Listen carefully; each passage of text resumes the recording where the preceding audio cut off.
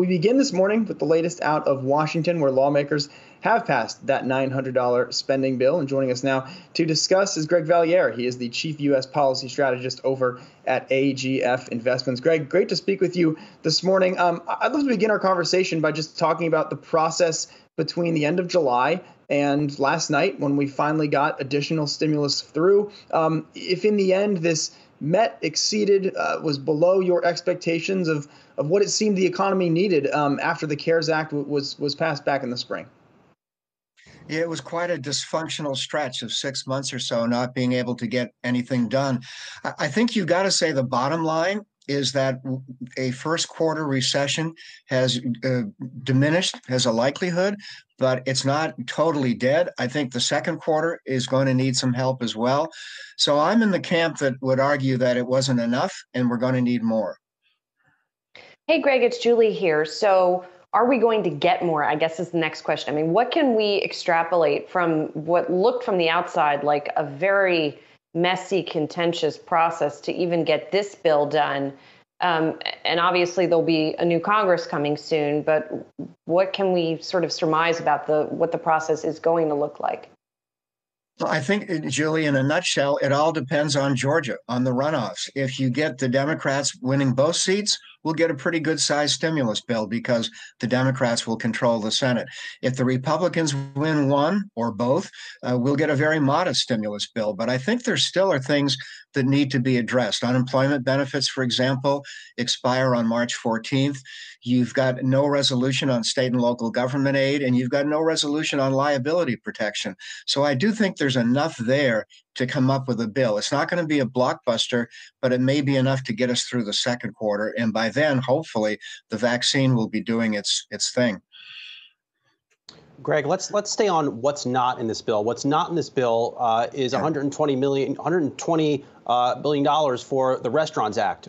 Why can't lawmakers agree on something like that? Essentially, the government is going to put out of business thousands of more restaurants. Yeah, it's inadequate in many respects. You've got to say that it sounds crazy to say $900 billion is not a lot, but it isn't. I think there was a need to do quite a bit more. Even the checks that are going out are pretty modest, in my opinion. So that's why I think, as we get to well into March, maybe first part of April, we're going to need more medicine. And Greg, as you know, even though the stimulus didn't get passed until now, hasn't seemed to slow down the market rally, right? Because participants were anticipating this was going to happen. Do you see anything going into next year, particularly as we get more penetration of vaccines? Do you see anything related to a further stimulus package that could derail the rally?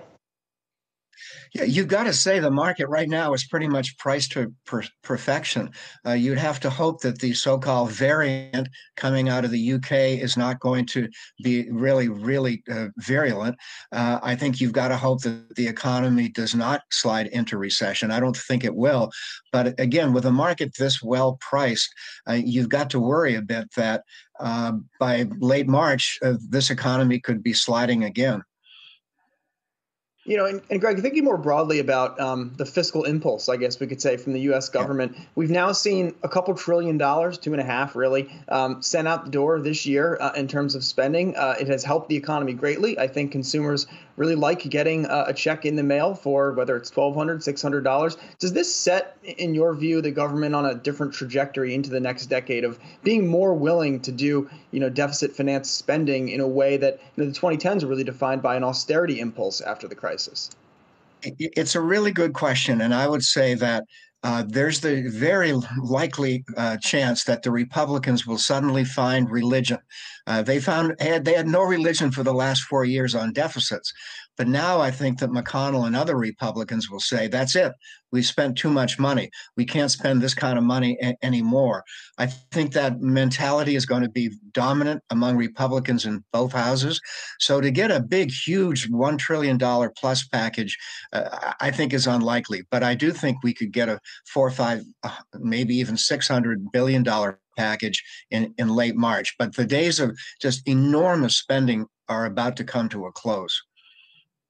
And then related to that, Greg, there's some language in this latest bill with regards to the Federal Reserve, what it can and cannot do in future emergencies. Now, Republicans say this is a big deal. Democrats say it's fine. 13.3 is not really going anywhere. But do you see fights around the Fed's independence? Again, another feature of the mid-2010s. Do you see that maybe coming back as we go forward here?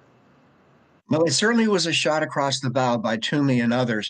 I personally thought the final compromise was pretty artful. Yeah, the Fed can recreate some lending facilities as long as they're not exactly the same as the two that Treasury has taken back. So to me, there's enough wiggle room in there. And of course, you have a Fed chairman who's determined to keep the funds rate close to zero for 3 more years. So I think the Fed will be plenty accommodative, even though there was that shot across the bow by some Republicans.